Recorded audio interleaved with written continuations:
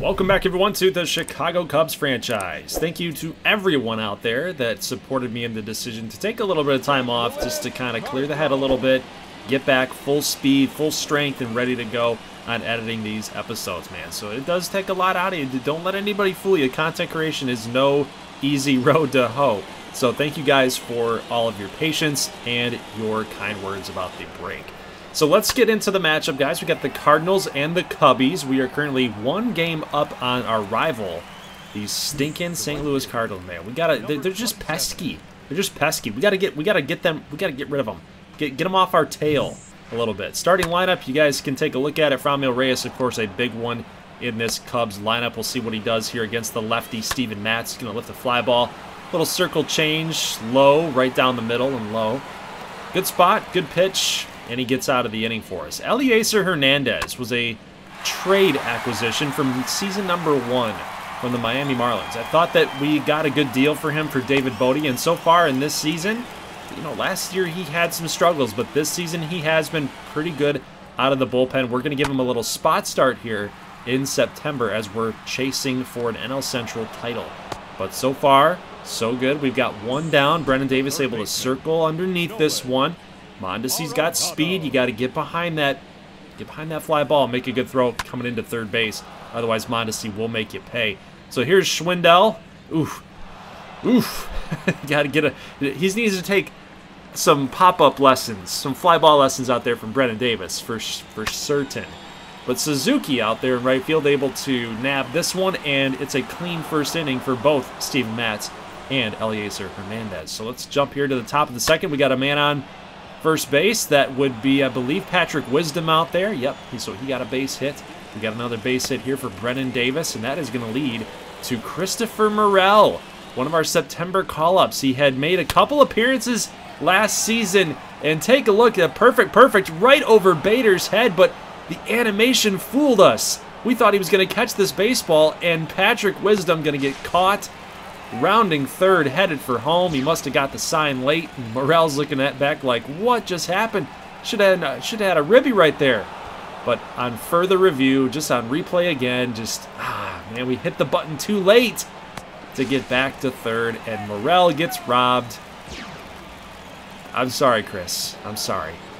Nico Hoerner comes up with 2 down, and that's going to cost us the inning as Dylan Carlson makes the play that Harrison Bader could not out in center field. So we got our work cut out for us now. This looks like it's going to be a tough game here, but Nick Madrigal in the next inning, the top of the third, base knock.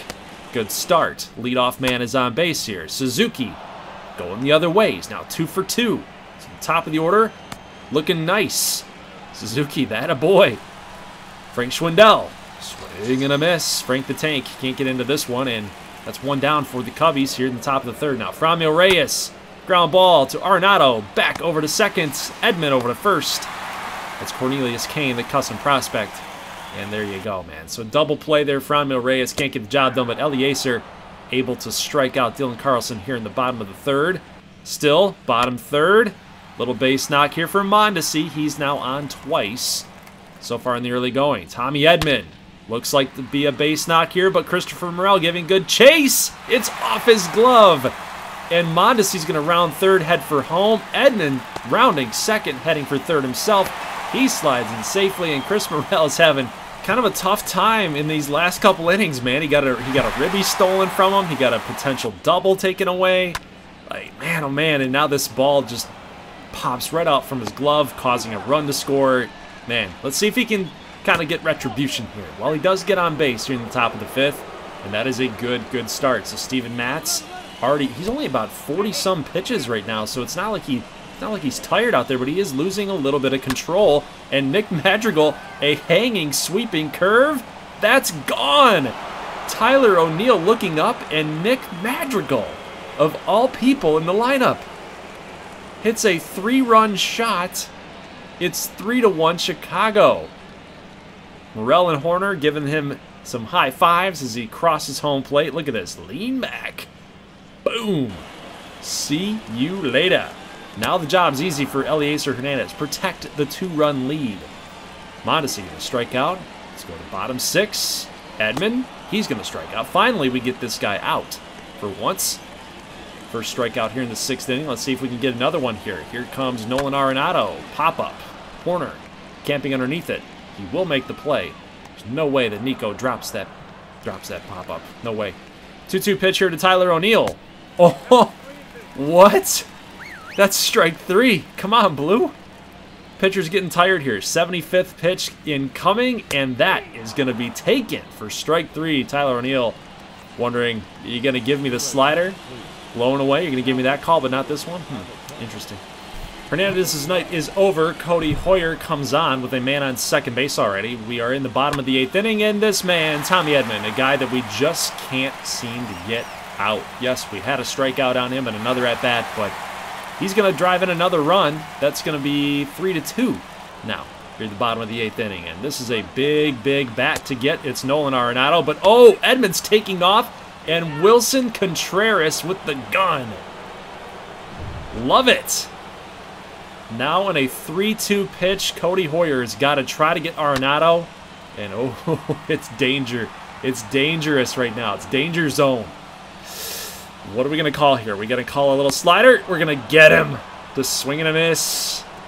That's a clutch job there by Cody Hoyer. Now it's up to Archie Bradley as our offense does not do a dang thing in the top of the 9th. So here we go, bottom 9th inning. Full count here to Tyler O'Neill. Deep fly ball, somewhat in the gap, but Suzuki and Morel converging in on it. Suzuki makes the play for the first out of the 9th inning. Let's do it, guys. Jose Abreu coming up next. Ground ball, first pitch swinging. Nico Hoerner near the grass. He's going to take this thing. Oh, that's a great throw. That is a great throw. Jose Abreu almost beat that out by 1 step.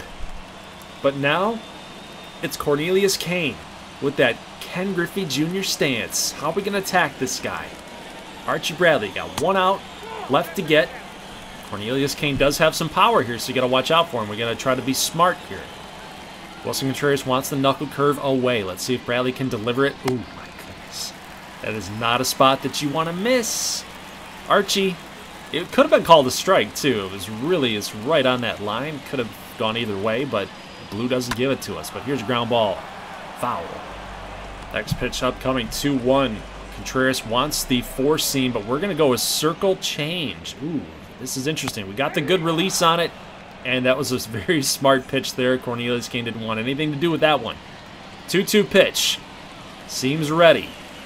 Cain. Bradley. Who's going to win this battle here? 2-2. Here we go. Fastball high and inside. And Chris Morel. Catch this, please. He does. And that is your ball game. Cubs get the win. It's a big one. It might matter down the stretch here in September. Moving now to 2 games above the Cardinals in the NL Central. We'll get a little standings update as well. We'll simulate a few games in this series and get to the end of September and see if we're going to make that push for the NL Central. Man, what a game for Nick Madrigal and Suzuki. Both had 3 hits apiece. The only player to not get a hit today was Frank Schwindel. So, man, I feel bad for him. But we get the win. That's all that matters. Archie Bradley, 37 saves here this season. He's been good. And that back end of the bullpen. Cardinals got some work to do now. That's a good thing. But that's a really good way to open the series up with a 3-2 win.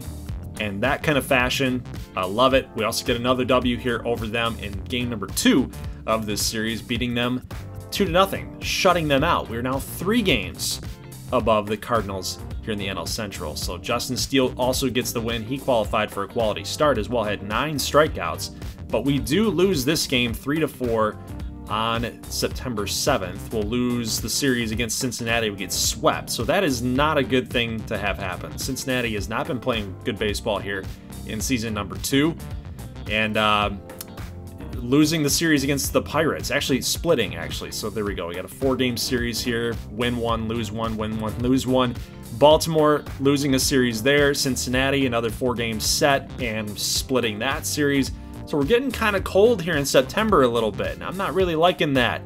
4-6 in the last 10, and we've now allowed the St. Louis Cardinals to come back on us down by 1 game. So that last series here, this series against the Brewers, very important. We lose that series 2-1.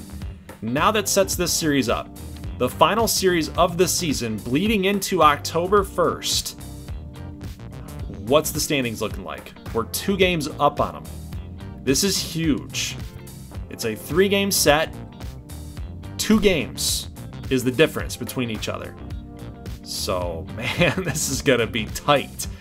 This is going to be tight. 83-win Cubs, 81-win Cardinals. That will be the next episode, guys, as we're going to see Reed Stein taking on Jack Flaherty. That'll be the next episode, and take a look at what happens here in game number 1. St. Louis wins on a walk-off. Go figure that. We had 6 hits on the day. They had 9. But take a look at that box score. I can't really tell. I think it was Jose Abreu that got the walk-off homer. Nobody else had 4 at-bats. So I think Jose Abreu was the man that delivered the kill shot on our Cubbies. Alec Mills with the loss. 1 game. 1 game back. This is important. If we can win this game, if Reed Stein wins this game against Jack Flaherty, we will effectively have won the NL Central over the Cardinals. Whew. A lot of stressful things happening here in this series right now. So guys, leave a like if you like this thing. I will see you in the next one here on Thursday night. Hopefully we can get the W. I'll see you next time, guys. Leave a like if you like this thing. As always, thank you so much for watching, and peace.